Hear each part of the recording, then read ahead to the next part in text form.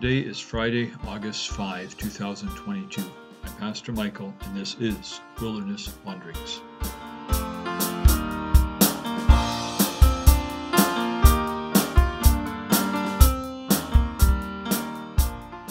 Our text is from Psalm 67. May God be gracious to us and bless us, and make his face shine upon us, that your ways may be known on earth, your salvation among all peoples. May the peoples praise you, God. May all the peoples praise you. May God bless us still, so that all the ends of the earth will fear him. Verses 1 to 3 and 7. Have you ever asked God to bless you? Of course you have. We Christians hardly ever pray without asking for God's blessing. And we know these are not empty prayers, because God does want to bless us.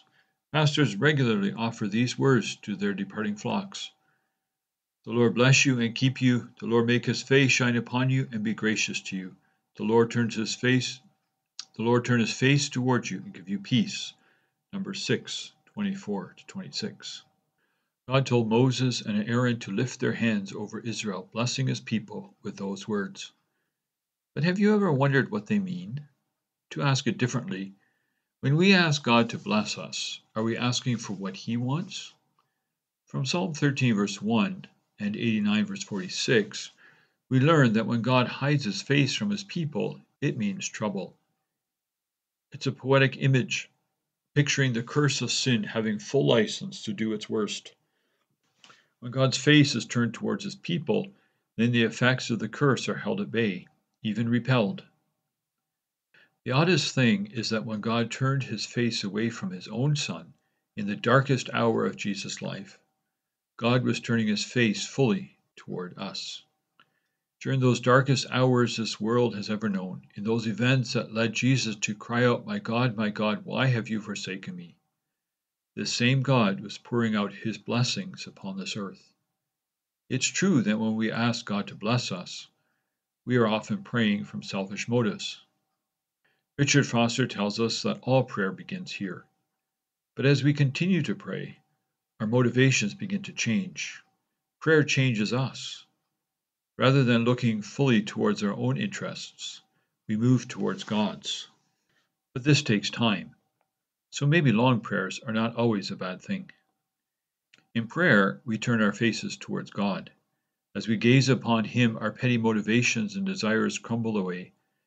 Fixing our eyes on Jesus, the author and perfecter of our faith, we become absorbed with the great works of God. This is where Psalm 67 leads us. It echoes that blessing of number 6, and, I think, the Lord's Prayer echoes this psalm. God's blessings towards us serve the larger purposes of his redemptive work in Christ. We are blessed so that others may know the great ways of God, so that they may know how great Israel's God is. God blesses us so that we can bless others. But there is even more to it than that. The structure of the psalm suggests that verse 4 is the heart of the matter. It says, "May the nations be glad and sing for joy, for you rule the peoples with equity and guide the nations of the earth." We are blessed, so that the nations may join us in glad songs of praise to our God. In the end, all nations will be gathered about the throne of God and the Lamb, as pictured in Revelation 7. There before me was a great multitude that no one could count, from every nation, tribe, people, and language, standing before the throne and before the Lamb.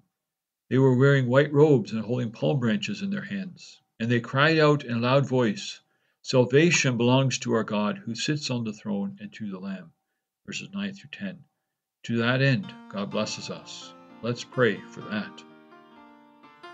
As you journey on, go with the blessing of God. May the peace of the Lord Christ go with you wherever he may send you. May he guide you through the wilderness, protect you through the storm. May he bring you home rejoicing at the wonders he has shown you. May he bring you home rejoicing once again into our doors.